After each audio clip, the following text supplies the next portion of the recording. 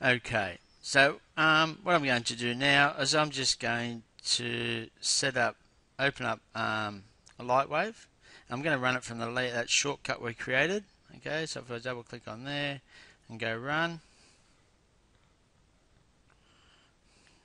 Now that I've opened this up, okay, it would have written, when I close it down, it'll write the files to the config folder. So later on, this becomes very important when we have our scene files that we're going to use, okay. So what I can do, I can click O for options on the keyboard.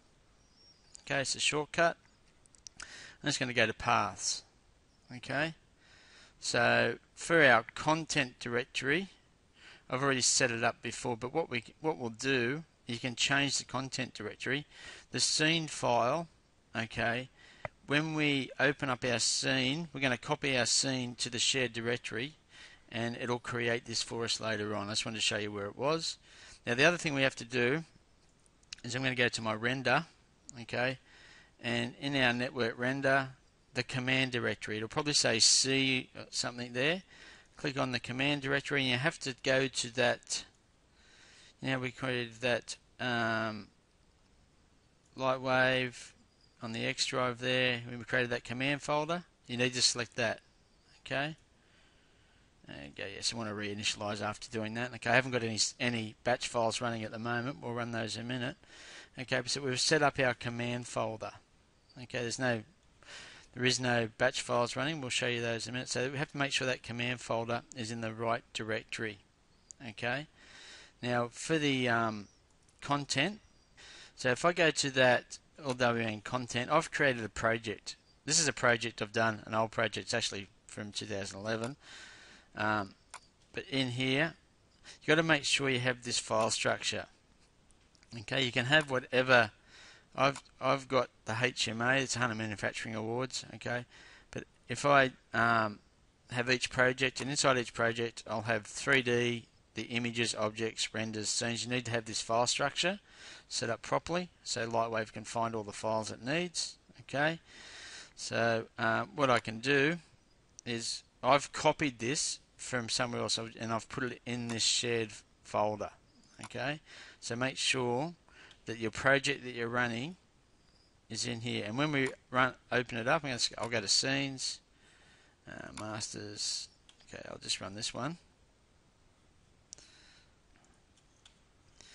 Okay, I just had to pause it for a second to fit the screen on again. But it opened up here now. This is where you want to make sure you set up your content path correctly, okay? When you first open it up off the network drive, it should ask you, do you want to make this your content directory? You can go yes. But what we can do is we can go to option. Oops, sorry, here, go options. Go to paths. And you can select the content directory. It's got a load of text, so we go content directory. And we'll go down to there, select that 3D folder. So you go to the content directory on the network drive, the project I've got happening in the 3D, and go OK. Now it's going to make that the content directory so that Lightwave will know where the content is on the network. If you don't do this properly, your network rendering won't work. Okay, and it doesn't save this in the configuration files until you close it down. Okay, and if I go to render, I need to go to my render globals. Okay, and the output. Okay, I'm saving Lightwave 24. You can do Lightwave, whatever file type you like here. I'll just leave it on 24. Your RGB files, and you've got to go through on your network drive again. This is your content, HMA, 3D. I just set up a file on your network drive. This is this one here. Renders, and made a folder there.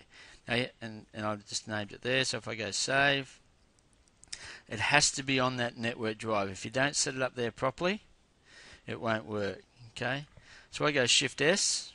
Okay, now I've done that. What I need to do is shut down Lightwave. Okay, and I'm going to open Lightwave. I'm going to open that file up again. Okay, so if I go to my content folder, HMA, 3D, scenes, masters, and number 27 it was. Okay, now the reason why I shut it down and open it up again, the config files get written when the file is shut down. Okay, so and we needed those config files. If I just grab this here in the program folder, in this config here, until you shut it down, what it does, it writes in here. Okay, I'll just open it up with Notepad. Okay, I'll just go open. Sorry, wait a sec. Okay, I just went to open Notepad. If I drag that to there, see how now it's got output content directory and hierarchy? It saved that to the configuration file after I closed it down. So once you set all that up, you need to close it down. You could manually go through and do this, but it's easier to do this. Okay, so for the next project, what you do is you set it all up, and then when you close it down, it'll write to the content directory. Okay, it'll write this for you. Okay, so I've shut that down, then I open it back up, and once I open it back up, okay, that's when all the files are right. So I'll just pause it here. Next thing we'll do is we'll set up some batch files, and then we'll get the network rendering happening.